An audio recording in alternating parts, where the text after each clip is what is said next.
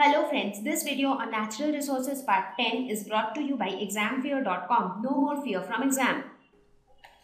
So let us now talk about another very important natural resource, that is water, which is what the synonym of water is life, because every life form needs water for their survival. So talking about importance of water is like very obvious and needless, and also the list is huge. It is an important resource which is needed for survival of all sorts of life forms, whether it is plants or animals. We ourselves use water for so many different purposes. For example, drinking, cooking, taking bath, washing clothes, cleaning house, cleaning utensils. So for all of these we need water. Not only that, water also plays a very crucial role inside our body. It helps in transporting the nutrients to different cells of the body. At the same time, it also helps in excreting out the wastes from our body. Not only that, if you look at the plants, there also, if you stop watering a plant for a week or so, what happens? The plant dries up and gradually it even dies.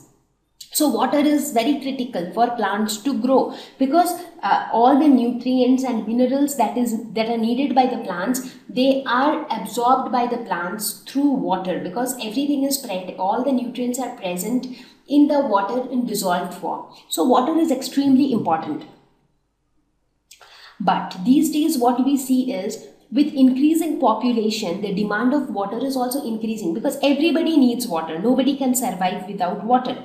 So as a result, what is happening? We are seeing that there is some shortage of water. Basically, what's happening is the population is increasing. So the number of people who needs water, that's increasing. So the demand of water is increasing. But the source of water, because from where do we get water? So primarily water is obtained from the water bodies, whether you talk about oceans, lakes, ponds, rivers, or the underground water. So those are the various sources of water. So the supply of water is not increasing in pace with the increasing population. So as a result, we are seeing shortage of water. And this shortage of water is threatening, because without water nobody will be able to survive. So everybody needs water. So what can we do? So one simple thing that we can do is, we should stop wasting water, because if we waste water, what's happening? So anyways, we have less water, which is not able to fulfill the demand of the increasing population. On top of that, if we waste water also, then the shortage becomes all the more. So we should stop unnecessary wastage of water, so that at least, we can at least demand the basic needs of the increasing population. But with water also, there is contamination of unwanted materials, which is kind of polluting the water. So let us discuss about water pollution.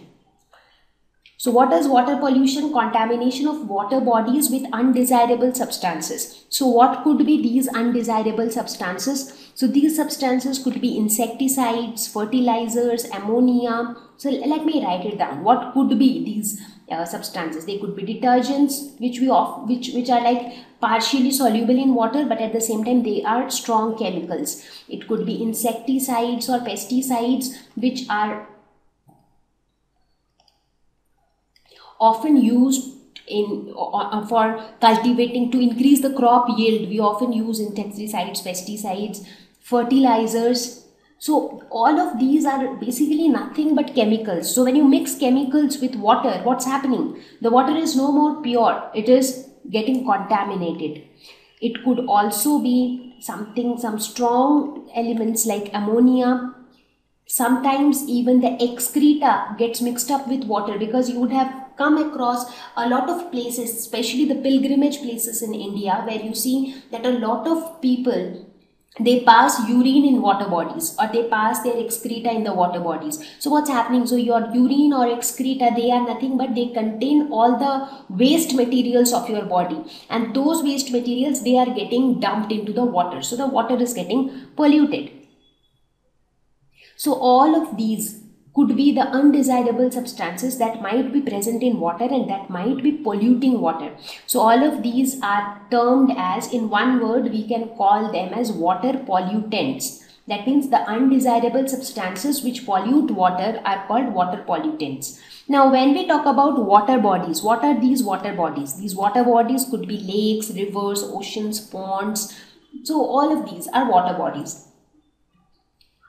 Now, how is water pollution harmful? Now, they have severe harmful effects. For example, the first threat would be the aquatic life forms, because whether you talk about a pond or a lake or a river or an ocean, so in each of these water bodies there is a huge diversity of life. That is, there are huge number of plants and animals which live in the water. So if the water gets polluted, what happens? The fishes, dolphins, crabs, etc., which live in water, they completely depend on water for the survival. So the water is polluted, so they all die. Disease and even deaths of humans, because like human beings as well as other animals, they all consume water directly or indirectly. Now, if the water is contaminated, they can cause many severe diseases. For example, in human beings, they can cause diseases like cholera or typhoid. So these are all waterborne diseases. Like, that's why you would have seen that people often say that, do not drink water from unhygienic places, because if the place is not hygienic, so there are chances that the water would be dirty, the water might contain some harmful chemicals, and when you drink that water, you might fall ill, right? Sometimes in severe cases, this can even lead to death of a lot of people. Skin problems. In fact, taking bath in contaminated water can cause several skin infections due to the microbial infection, because the contaminated water will not only contain harmful chemicals, it will also contain some harmful microorganisms, maybe some bacteria or some fungi, and those bacteria and fungi might cause several type of infection on the skin. Adversely affect plant growth and productivity. Now, not only animals, a lot of aquatic plants are also present, right? So, and those plants are again totally dependent on the water of the water body. So, if the water is contaminated, those plants will also die. They will also not grow properly. And the water which is used for irrigating your fields, that water also comes from a lot of water bodies. For example, it doesn't rain every day, right? So even if you want to irrigate your field, sometimes you also depend on the water of the nearby river or the nearby lake. So if that water in that lake or river is contaminated, then what will happen? You are bringing that contaminated water and watering the crops in your field. So all those plants will also not grow properly, their productivity will also reduce.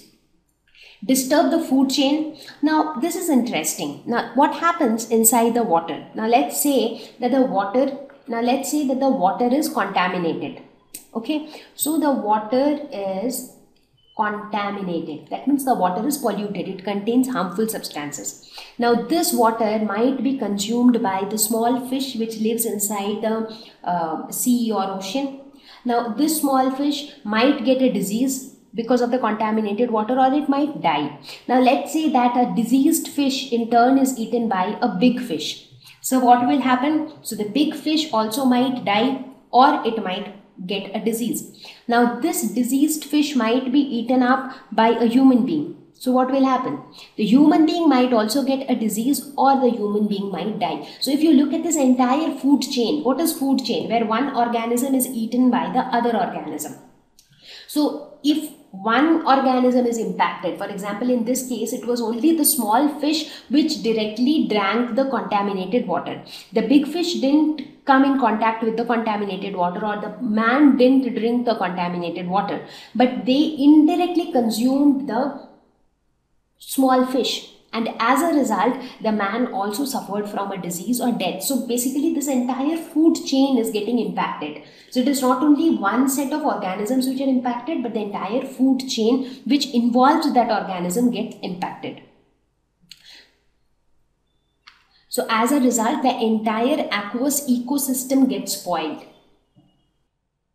Thank you. Please visit examfear.com for free quality education. You can learn with a simple 4-step learning process wherein you can watch video lessons, you can ask your questions, you can refer notes, and you can take a free online test. We have content for class 6 to 12 on physics, chemistry, mathematics, and biology along with practical videos. So please subscribe to our channel for daily updates. Thank you.